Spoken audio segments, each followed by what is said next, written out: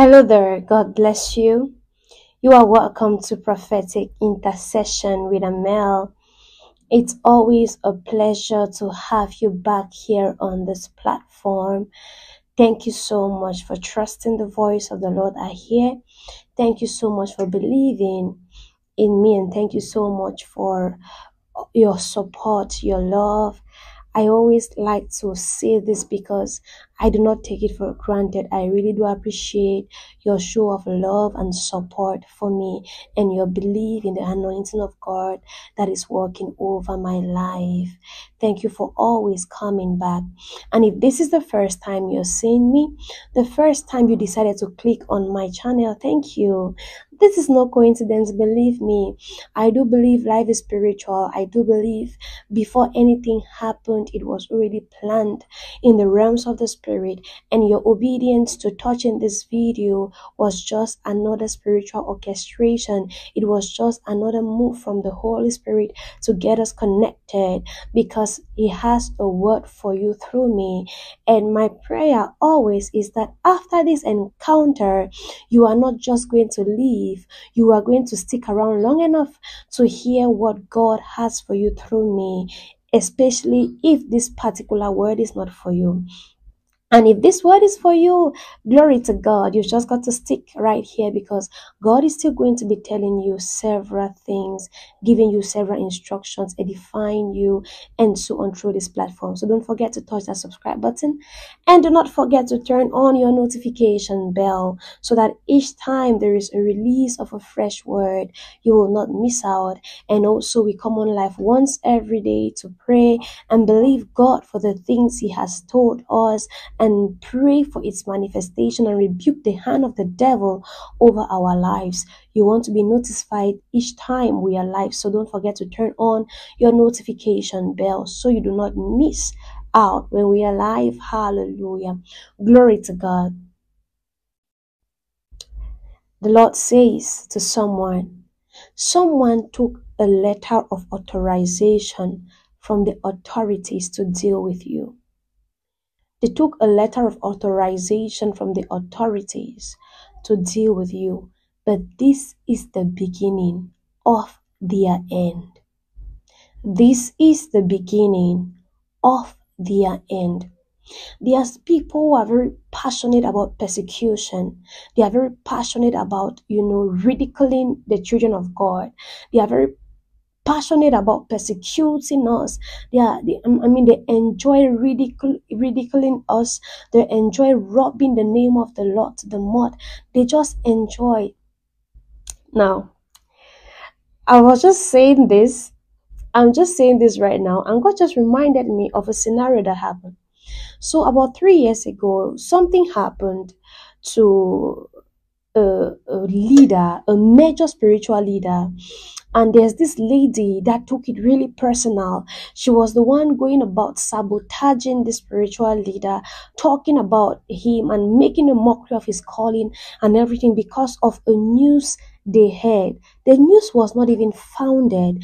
It was just when they try to sabotage someone, the man of God did not do what the people say they did. But this particular girl, I took notice of her because she got very personal about it, and she started talking against the man of God, posting pictures of him, making a mockery of him and everything. Fast forward, just barely 1 year down the line, this lady gets to encounter this man of God one-on-one, and her life changes forever. She regrets ever doing what she did. She feels so bad that she was in that position. And guess what? That man of God right now is her spiritual father that has led her to heights that have opened spiritual realms to her and have made her even gain heights, even in the business world. And she regrets ever talking against him or sabotaging him or trying to ridicule him.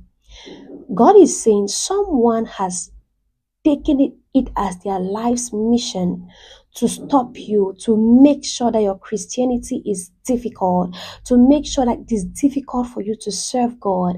They have made it their life's mission to stop you. But God says it is the beginning of their end. Something will happen to them and they will regret every day they ever made you go through pain, any day they ever made you feel bad. Remember what happened? Paul, he was first called Saul before his encounter and transformation. The Bible says in the book of Acts of the Apostle chapter 9, let me read from the first verse. It says, "Now Saul, still breathing threat and murder against the disciples of the Lord, and relentless in his search for believers, went to the high priest, and he asked for letters of authority from him to the synagogues at Damascus, so that if he found any men or women there belonging to the way believers, followers of Jesus the Messiah, men and women alike, he would arrest them and bring them bound with chains to Jerusalem." Before his conversion, now you know that this is the time where Saul got his conversion. Let me just read this verse 3 so you get it. "As he traveled, he approached Damascus, and suddenly a light from heaven flashed around him, displaying the glory and the majesty of Christ." This is how Saul encountered Jesus and transformed from Saul to Paul. But he had already taken a letter from the high priest of authority to go ahead and persecute the Jews, to go ahead and catch anyone that is talking about Jesus, preaching the good news, and bring them in chains. But when he took that letter and made that move, it became the last time he ever persecuted Christians. And guess what? Paul is one of the most persecuted disciples of Jesus. He went through even what the disciples did not go through. Do you know why? Because he was a persecutor of the people of God. He was a persecutor, and so he went through worse things. He was chained. He spent almost all his life in prison. All the letters he was writing to the Corinthians, to the Ephesians, to the people in Philippi, he was in jail while doing that. Why? Because he was a persecutor of Christ.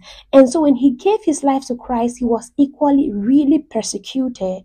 This is just to tell you that person that is making your life difficult, making your life almost impossible, making it difficult for you to serve God, be it in your place of work, be it in your home, wherever they find themselves.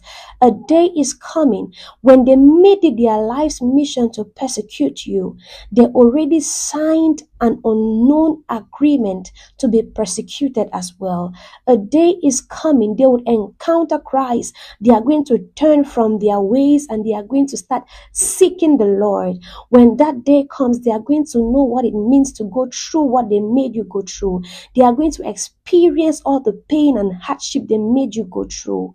And that is going to be their reward. The Bible says, as long as the earth remains, seed time and harvest. It's not just about planting physical seeds. No, but whatsoever you do is going to be done to you. Good measures, pressed down, shaken together. That is the law of life. Don't worry. Don't even think of praying about it or praying against them. They are going to encounter God and they will know what it means to be in your shoe. They will know what it means to be persecuted, to be lied about, to be, how they call it, framed for nothing you did wrong.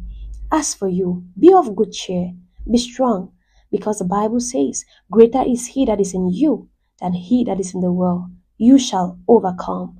In the mighty name of Jesus. May the Lord bless you, keep you, cause his face to shine upon you. May he be gracious to you and give you peace. In Jesus' mighty name, amen.